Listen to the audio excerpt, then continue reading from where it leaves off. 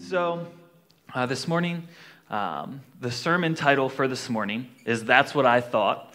And the whole idea of it is we're going to take a look at our thought life. And first off, the impact that it has on our life, but why it's so important.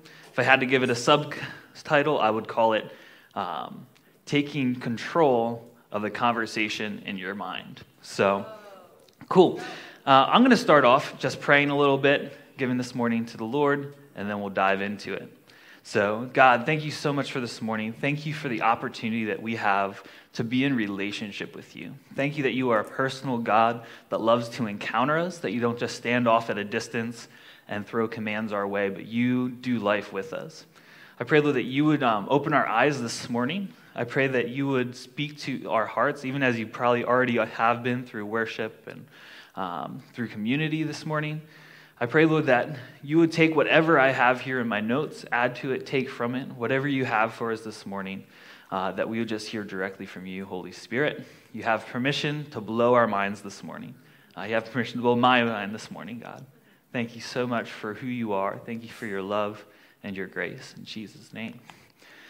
Alrighty.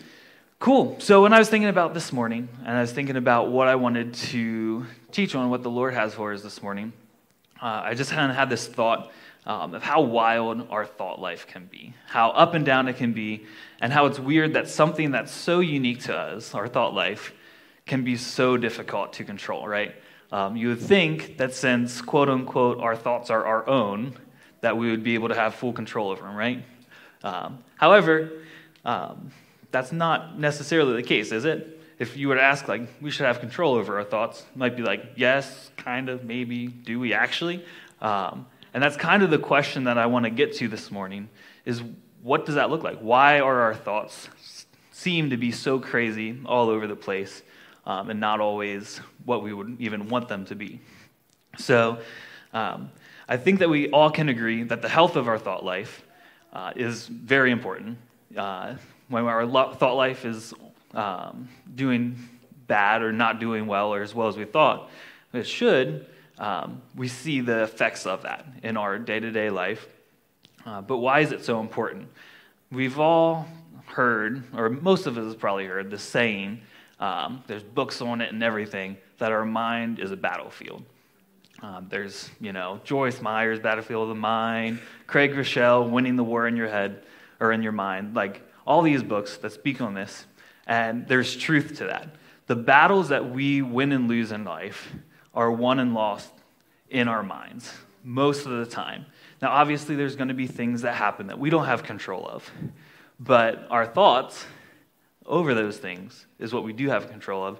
And if we choose in our mind that these things take us out, they're going to take us out. If we choose in our mind that these things that happen to us in life are just part of life, we won't be taken out by them. So that's kind of where we're going to start. And a good example of this, just going to share a little bit from my life and be a little vulnerable here. A few weeks back, a little while ago, I kind of went through this really strange season where it seemed like every other day I was getting news of that was not great. Like rough news, bad news, family stuff, broader stuff, personal stuff, just things that in nature are heavy, stressful things. And initially it was kind of like, all right, like, yeah, that's that. But it seemed like after like a week or two or maybe even 3 of this happening, where it seemed like every other day, I found myself in this mindset of like, okay, instead of just, oh, these are things that are happening, I've kind of switched my mindset to like, oh, this is like a stressful season. I just kind of want to get through this. And I found myself almost bunkering down, being like, okay, like when is this news going to stop coming? And when am I going to start getting good news or whatever? And I found myself being very negative mindset towards the things that, quote unquote, were happening to me in my life in that season. And luckily I have people like Merle around me to kind of smack me out of it a little bit. And he's like, look, like, I want to remind you of a truth. And he showed me some studies that were done, or reminded me of some studies that were done that I knew of about stress. We all have heard like stress can kill you or, affect your health and all that. The reality is, studies were done that show that the stress itself is not what affects your health. It's not what kills you.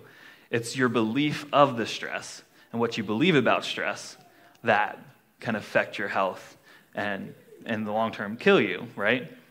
And that kind of snapped me out of it. Like, okay, like these things are happening. And the reality of it is we all have things in life that are heavy, stressful, burdenful, however you say that word. And we, when presented with those, have this opportunity to choose what we believe about that situation. And yeah, this reality hit me like really hard. Like I have allowed a small percentage of my life, a small percentage of things happening to me to affect the broader whole aspect of my life.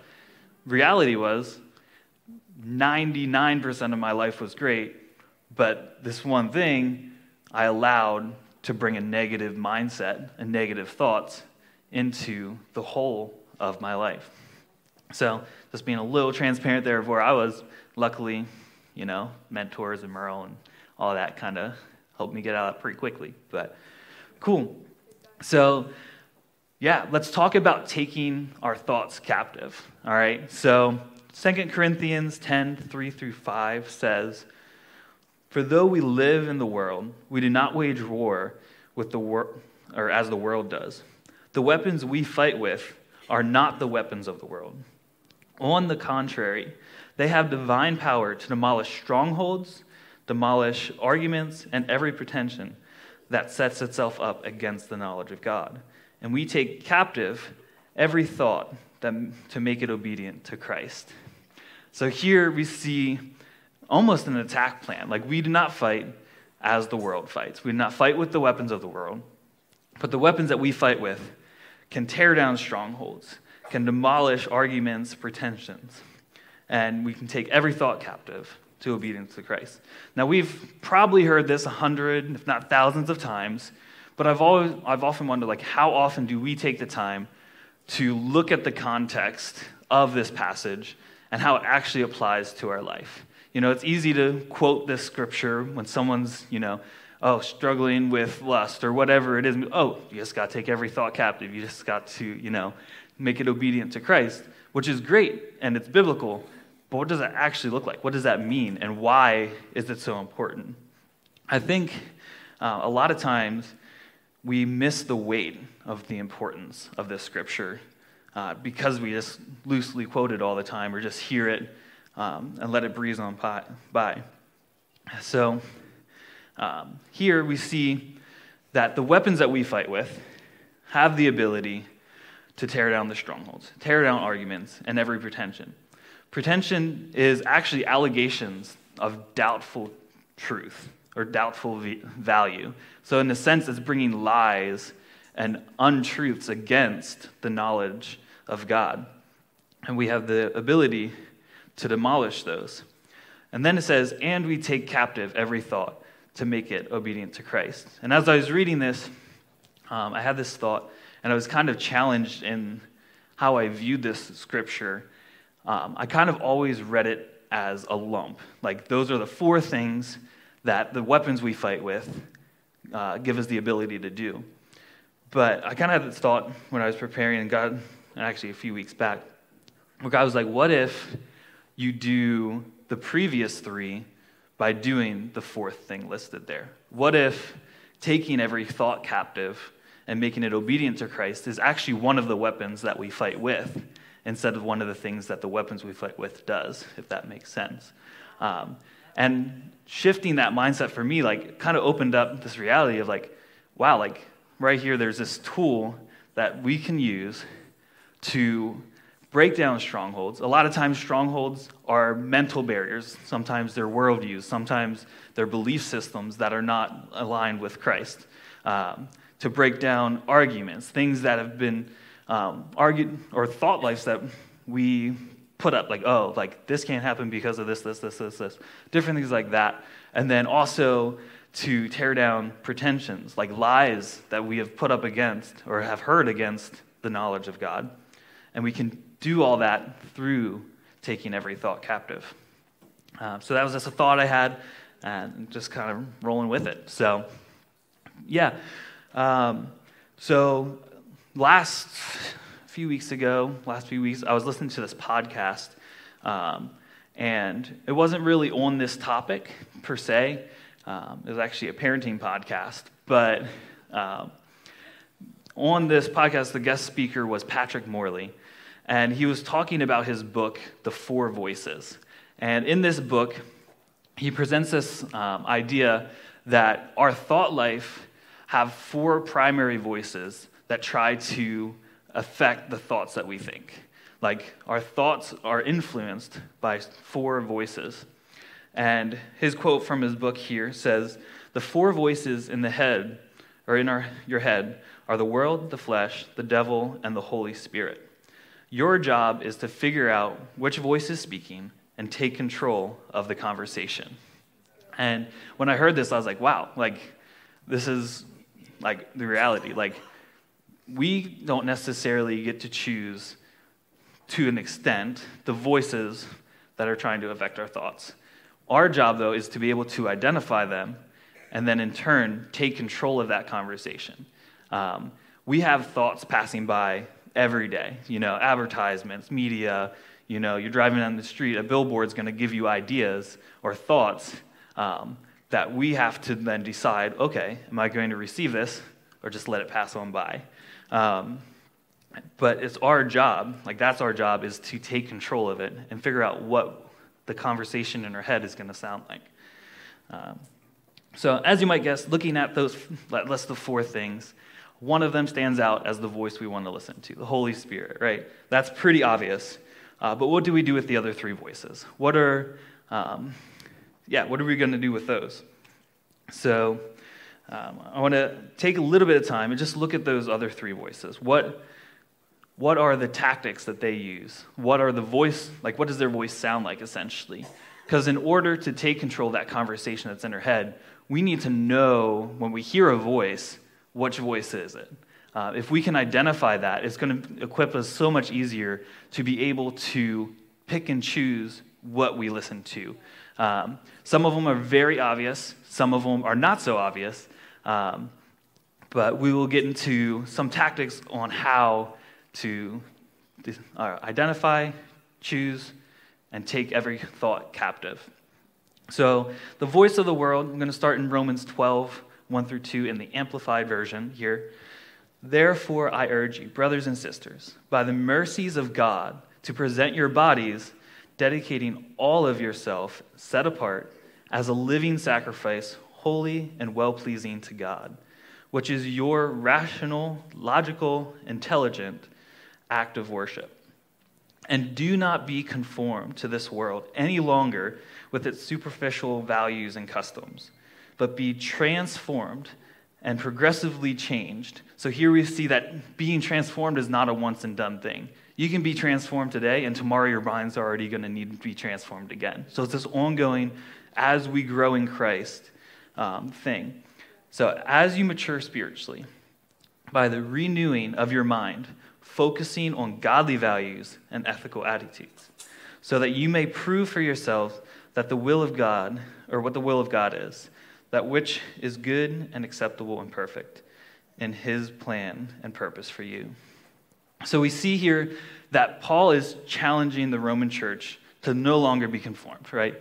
And no longer kind of makes this claim that, okay, you are being conformed, or you have been, so don't do it any longer. And then he goes on, and he challenges, he actually starts off, so before he challenges them not to be conformed, he's talking about offering their body as a living sacrifice to God. And what I find very fascinating about this is the book of Romans was written around 56 AD, and in that time, if you look at the Roman culture, they had a certain belief system that was very dominant, and that was the philosophy of Plato. They believed primarily that philosophy as a whole nation.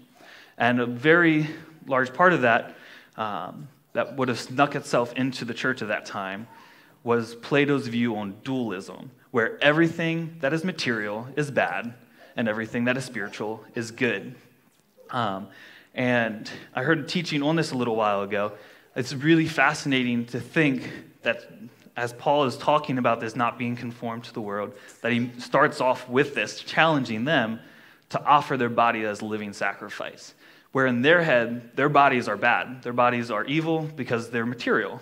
They're of this world. They're tangible. So why would you offer something that is evil to a holy God, right?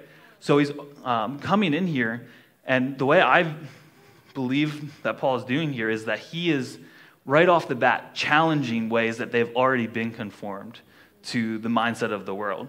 He's coming in and saying, hey, this is one area that you've believed what the world has said, but let's try and, transform that into the mind of Christ.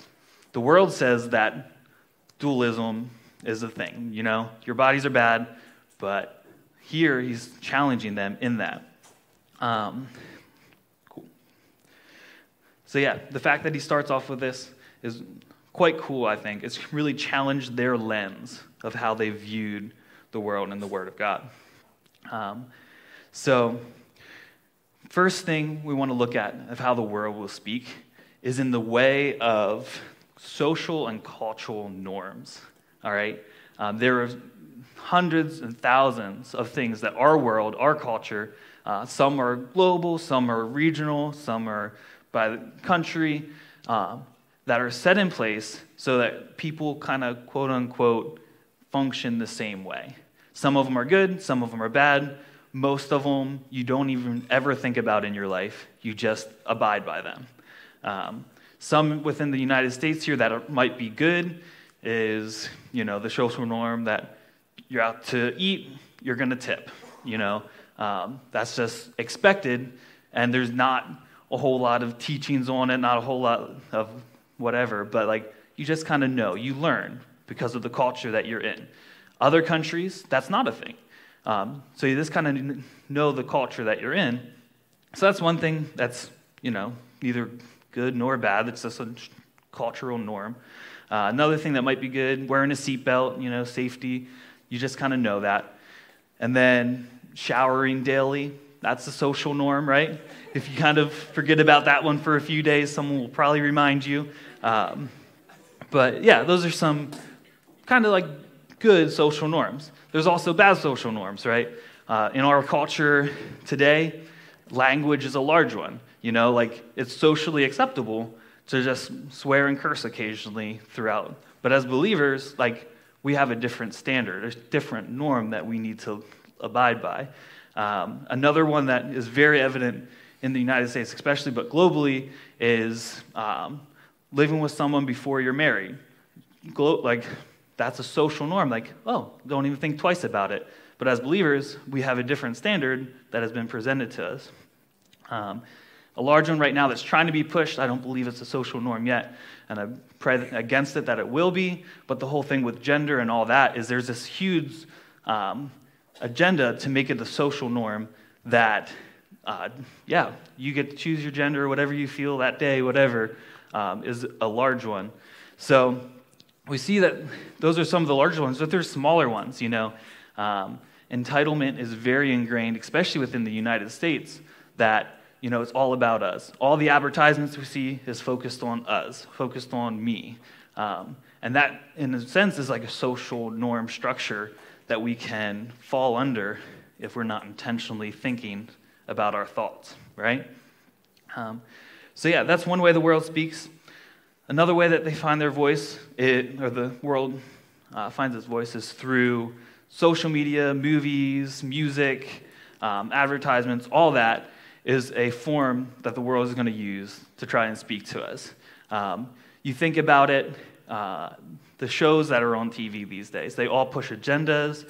They have their own worldview that they're trying to make others kind of believe. They won't say that out front, but if you pay attention, there's certain things that are trying to be painted through media.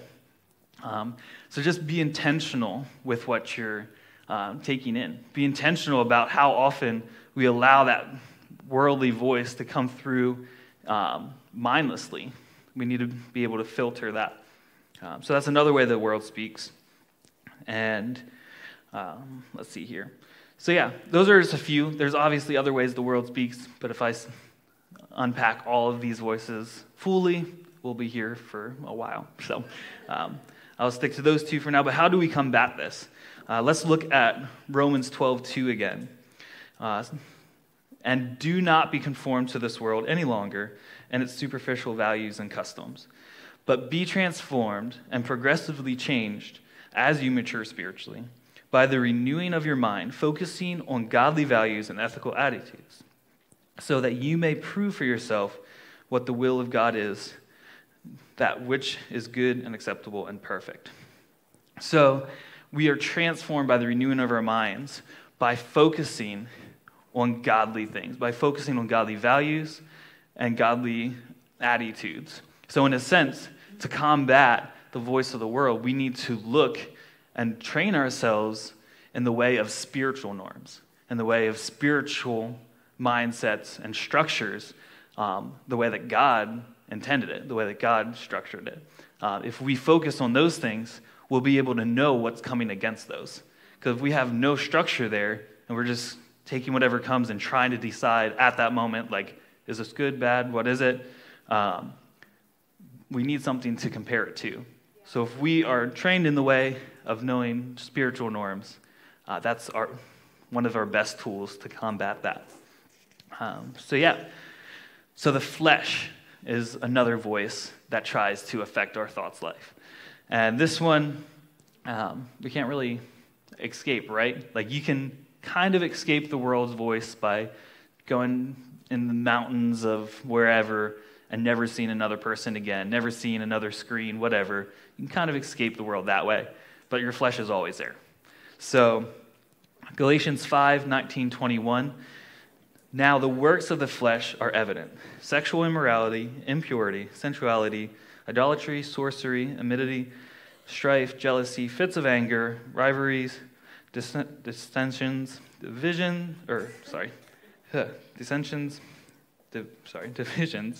envy, drunkenness, orgies, and things like these. I warn you, as I warned you before, that those who do such things will not inherit the kingdom of God. So we see a very clear picture here of the kind of things that the voice of the flesh is going to use. It paints a picture of what our flesh naturally, like our sinful flesh, sinful nature, that's what it's talking about when it says flesh, is our sinful nature, is going to draw to and be gravitated towards, is that list of things. And where it gets tricky is there's a lot of ways that our flesh will try and trick us into following these things. Oftentimes our flesh will speak in the way of feelings and emotions. Now, feelings and emotions are incredible things God gave us, and they're incredibly godly. I would not want to live life without them.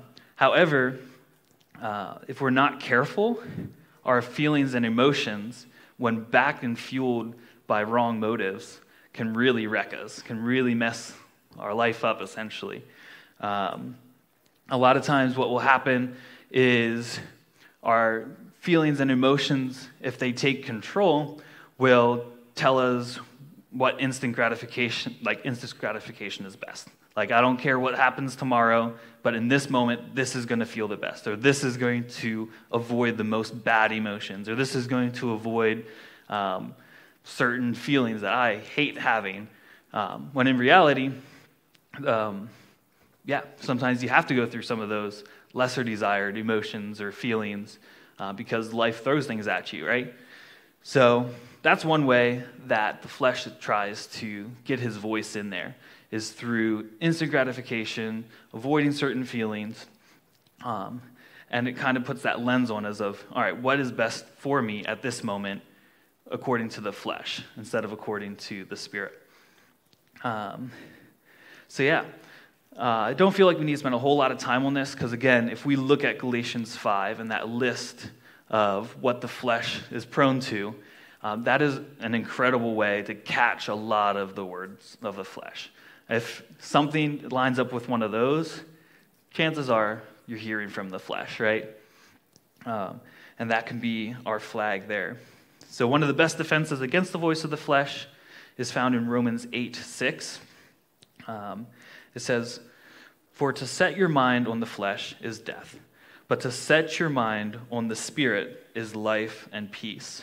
So again, we see very similar to the previous passage at the end of my last point was focusing on things of the Spirit. Focusing on things of God is our best combat against this voice. So the third voice that Patrick mentions in his book is the voice of the devil. Now, I just want to give a little disclaimer here that the devil himself is one person. So he's not, on all of our shoulders speaking to us. But this is kind of like thoughts influenced by the devil and rooted in that. And most times he's going to speak through the avenues of either the world or the flesh or both. But it is kind of funny, like the shoulder angel and devil in the movies, it's kind of, there's a reality to that, There's always going to be those different voices speaking at you. But I just want to spend a little bit of time on the voice of the devil and just kind of, so we can be aware of the things that are rooted in that. So John 8:44 says, "You belong to your father, the devil, and you want to carry out your father's desires." Now, to paint a little bit of a picture here, when it says that you belong to your father, the devil, he's speaking to a group of Jews that have come against him, and they really just want to get rid of him. They're trying to essentially kill him, like this is leading up to the time that Jesus was crucified. And Jesus obviously knew their heart's desire, so he knew that in their questioning, they're coming against him, that this was their heart. So they're like, "Oh no, we're the children of Abraham. Abraham is our father." And God's like, "If Abraham was your father, blah, blah, blah, blah, blah, you'd accept me." And then they're like, "Oh no, but God is our father." And he's like, "Well, if God is your father, you would not be trying to kill me. You would love me." And then he combats it with this scripture. So that's the structure of this verse. But then he says, "He was a murderer from the beginning, not holding to truth, for there is no truth in him. When he lies, he speaks his native language, for he is a liar and the father of lies." So first thing we see here is that Satan only speaks in lies. His native language is lies. So when we can clearly identify that the voice that's speaking is a lie, again, some of the obvious ones would be lies. If we can identify it, we should be able to kick it out right away and be like, "All right, you know what? That's not of me. That's a thought influenced by the devil. Going to get it out of here." So lies is going to be our first red flag. John 10:10 says, "The thief, which is the devil, comes only to steal, kill, and destroy. I have come that you may have life and have it to the full." So the second flag that we need to be looking for is found in this scripture. Are our thoughts life-giving, and is it giving us full life and those around us life and full life? Or are they bringing some sort of stealing, killing, destroying? Are they tearing up, or building up, or tearing down? So that's the second flag we need to look for, is if there is any kind of destructive motive behind the thoughts, any kind of bringing someone else down so that we can be built up, that is a red flag right there. And if we learn to identify these, the more we do it, the quicker we'll be able to do it, and the easier it will be for us to take control of this conversation in our heads. So that's not all the way that the devil can speak. Those are some of the obvious ones. I want to take some time and read through a little bit of a larger chunk of scripture here, but it's Luke 4:1-13, and it's when Jesus goes into the wilderness, and he fasts for 40 days, and Satan is there, and he tempts him. And I think this is an incredible way to kind of see some other ways that the devil might be trying to sneak his voice in there. But also we see an incredible picture of how Jesus himself combats these temptations. And I mean, it's great for us to apply to our own life. All right? So starting in verse 1, Jesus, full of the Holy Spirit, left the Jordan and was led by the Spirit into the wilderness, where for 40 days he was tempted by the devil. He ate nothing during these days, and at the end of them was very hungry. The devil said to him, "If you are the Son of God, tell this stone to become bread." Jesus answered, "It is written, man shall not live on bread alone." So right here we see, again, as I said, Satan will usually use the world or the flesh or something in that realm as an avenue to speak to us as well. So here we see Satan's coming and saying, hey, you're very hungry. I know you are. You haven't eaten in 40 days. So how about you just come on over here and make yourself a nice dinner out of this pile of rocks? And which, Jesus had the ability to do. But Jesus knew that it was a temptation and came against it with Scripture. He came against it and said, no, my Father has already said in the Word, it is written that man shall not live on bread alone. The devil led him up to a high place and showed him in an instant all the kingdoms of the world. And he said to him, I will give you all their authority and splendor. It has been given to me, and I can give it to anyone I want. If you worship me, it will all be yours. Jesus answered, it is written, worship the Lord your God and serve him only. So here, humans love power. Humans love to be in charge, love to boss other people around a little bit. And Satan kind of dives into that a little bit here. He's like, hey, all of this you can be in charge of. All of this you can have power and authority over. But then Jesus replied, it is written, worship the Lord your God and serve him only. So again, he responds with Scripture. But another aspect here that I thought was really interesting was Jesus knew that future he's going to have a new heaven and a new earth. So he already knew all this will come back to him, right? So the temptation that Satan kind of uses here is the temptation of expediting the processes of God, which I never thought of in the Scripture before, but God kind of highlighted to me as I was planning is like, we can get a glimpse of what our future holds. We can get a glimpse of what God's called us to. Giftings kind of point us in the direction of, all right, for myself, I was very young, like single digits, when I first got a word spoken over me that I'll be a pastor someday. And from then till 2 years ago, there was a lot of opportunities where as in the flesh, I could have muscled my way in and kind of put myself in that position before I was ready. And there was definitely temptation to do so. And that's kind of one of the ways that Satan will try and trick us. He'll try and trip us up, maybe not doing something bad, but doing the right thing too early or doing the right thing out of season. So you need to be intentional with hearing from the Lord timelines on things. So picking up in verse 9, the devil led him to Jerusalem and had him stand on the highest point of the temple. If you are the Son of God, he said, throw yourself down from here.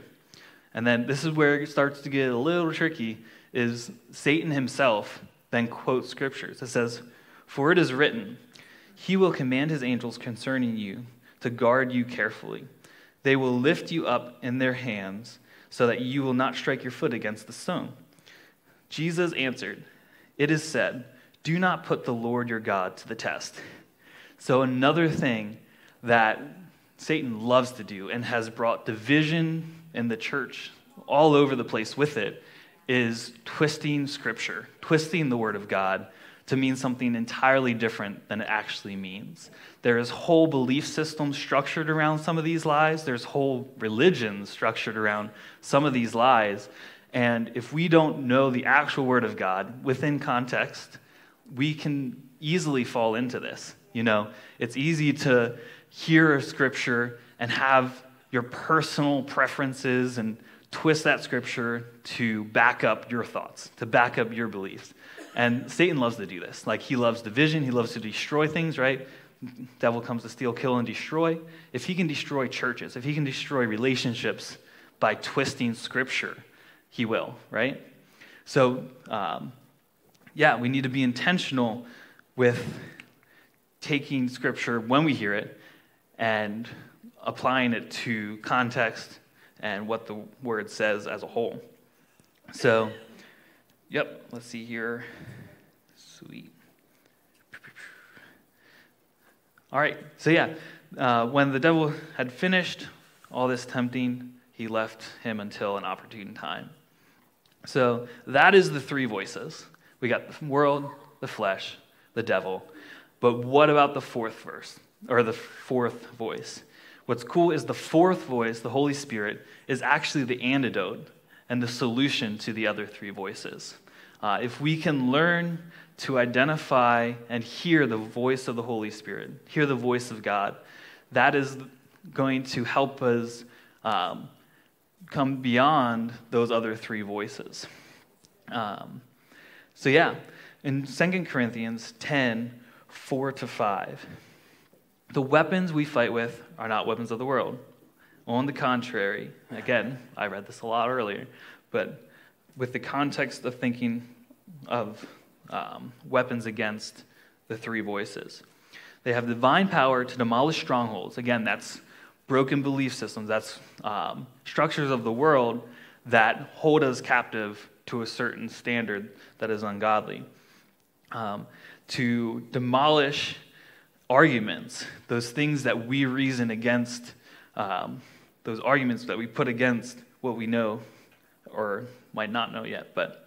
And then also to demolish every pretension, every lie and falsehood. Again, the devil is the father of lies. He's going to try and pile lies against the knowledge of God. So we can demolish those three things by taking every thought captive to make it obedient to Christ. And how do we do this? And that's simply by listening to the fourth voice, the Holy Spirit. In John 14:26, it says, "But the Helper, the Holy Spirit, whom the Father will send in my name, he will teach you all things and bring to remembrance all that I have said to you." Right here, John is saying that the voice of the Holy Spirit will teach us and then help us remember what he has taught us. All right? So if we allow the Holy Spirit and allow the voice of the Holy Spirit to teach us things, we might not always have those things on the forefront. We might not be able to always sit down and think of every scripture we ever read, right? If we did, that would be incredible. I want to meet you afterwards. If you can re-quote everything you've ever read, that'd be amazing. But what happens is it is then stored inside of you, and the Holy Spirit can bring it to remembrance in times of need. Like when Jesus had those verses to combat what the devil was saying to him in the wilderness. Like the Holy Spirit will bring those things back to you in the moment of need. But the funny thing about the word remembrance is that you have to experience or learn something to be able to remember it. If I stand up here, with the exception of maybe like 2 or 3 of you, and ask you what gift I got when I was 14 for Christmas, and told you to remember that, can you remember that? No, you cannot remember that because you were not there, and I never told you. If you were there, you might be able to remember it. If I told you about it, you might be able to remember it. But you cannot remember something you never experienced or heard or read, right? I can tell you that I got a snowboard that year, and it was incredible, right? But now that I told you that, if I ask you to remember it, you can remember it, right? So this is a really crucial aspect of this verse to grip a hold of, is if we want the Holy Spirit to bring scripture and revelation to our mind and help us remember it, we have to first get the scripture and get revelation from the Lord in us to be able to remember it. And it says that the Holy Spirit will teach us. So if we're faithful and intentional, like he'll unpack this for you. You know, you sit down to read, it's not just going to be some words on the paper. Like the Holy Spirit is faithful to teach you through it. It's so important. And with that, like, it's so crucial for us as believers. Like, I want to challenge you and maybe step on some toes here. If this morning is the only scripture you're getting for the week, you're doing it wrong. I'm sorry. Like, not duty, but like, I am honored to have this letter from the Lord, the Word of God in my hand, that any moment of any day, I can sit down and hear from the Lord. And the reality and the weight of that is incredible. But so often, we as believers just mark it off as like a duty. Mark it off as, oh, I have to read my Bible, 7.3 minutes a day, and then I'm good. But if we see this as our weapon against the flesh, against the world, against Satan's attacks on our thought life, if we see this as that antidote, like, we should be in this thing constantly. You have 3 minutes between, whatever task of the day. You're whipping this out and reading the few verses, right? And that is such a crucial part of our relationship with God, is he has given us so much wisdom, so much knowledge here that he can bring back to deliver us in times of need, right? He can bring to our remembrance, but we need to do our part in getting it in us. I love this quote from Billy Graham. It says, "Most of all, let the word of God fill you and renew your mind every day. When our minds are on Christ, Satan has little room to maneuver." Yeah, that is powerful. When I read that, I'm like, whew. Like, if we are putting the word of God in our mind daily, like every day, not just Sunday, not just at life group and Sunday morning, but like every day, there is little room for Satan to maneuver. Hebrews 4:12 says, "For the word of God is alive and active, sharper than any two-edged sword. It penetrates even to dividing soul and spirit, joints and marrow. It judges the thoughts and attitudes of the heart." So, worship team, you can make your way up. I'm going to read another scripture here out of John 16, verse 13. "When the Spirit of truth comes, he will guide you into all truth. For he will not speak on his own authority, but whatever he hears, he will speak. And he will declare to you the things that are to come." So the Spirit of truth, the Holy Spirit, will speak truth and guide us into it. All right? So not only does the voice of the Holy Spirit teach us and help us to remember, he also guides us. If we are intentional to learn the voices in our head, if we are intentional to be able to identify the voices and take control of the conversation that's in our mind, we can then know what the Holy Spirit is speaking and follow it. If our minds are just clouded voices and clouded thoughts that we have no idea where they're coming from, we're going to have a really hard time knowing what steps to take or which direction to go. But if we just take the little bit of work that it takes to learn to identify, it changes things. It changes how we walk. It changes how we talk. It changes how we interact with our bosses, our coworkers, our children, our spouses. So what is our move from here? What do we do? Like, how do we move forward knowing that there's voices trying to affect our thoughts, knowing that the Holy Spirit wants to teach us and bring remembrance?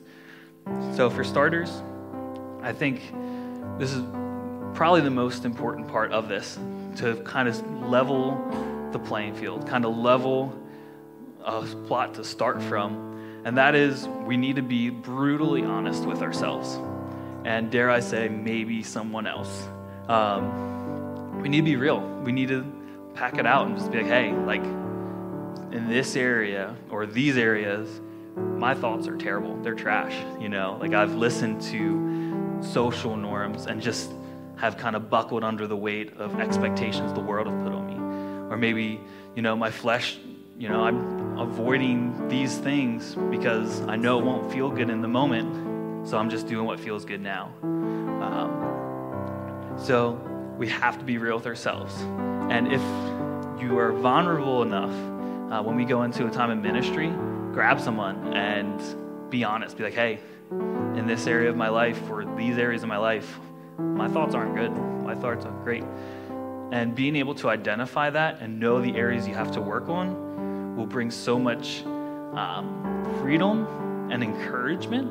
You don't quite think of it that way to confess, tough stuff. But like when you get things off your chest and they're not secret anymore, they lose their power. So that's the first thing we can do this morning. And like some questions you can ask yourself is like, all right, think of specific areas. Like what are my thoughts towards work? Do I think it's always stressful? Do I think I'm always behind? Do I think I'm underperforming? Like those thoughts, are not thoughts of the Holy Spirit, right? So you should be able to identify if you want to just work down a list of specifics. Do that instead of trying to figure out a broad. All right? And then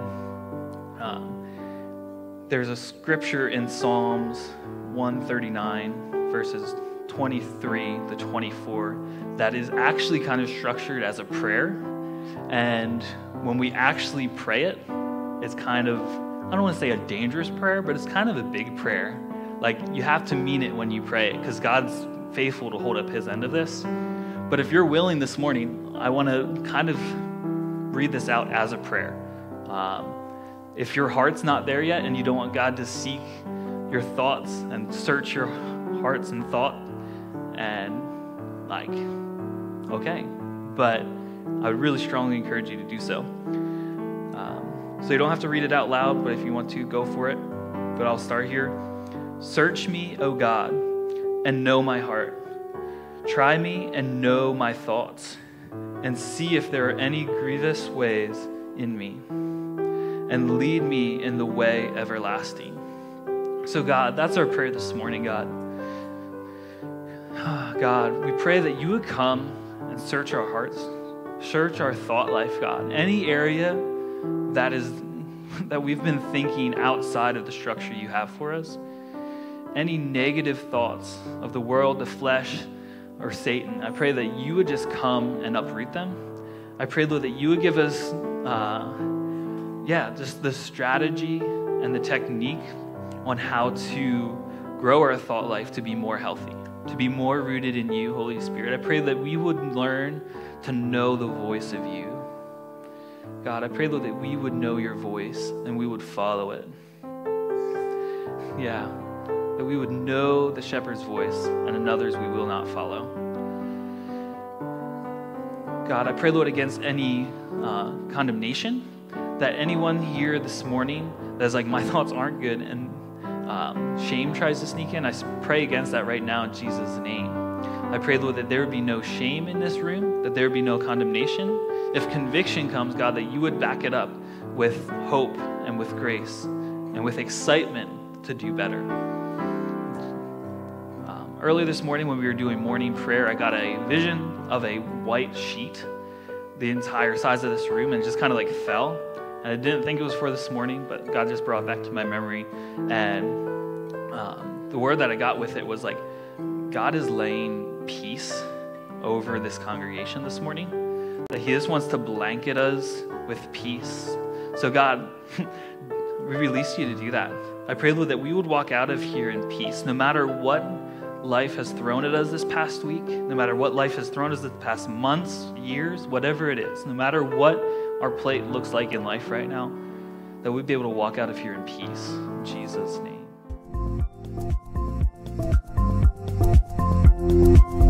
Thank you so much for watching this teaching. I hope that it impacted you in some way.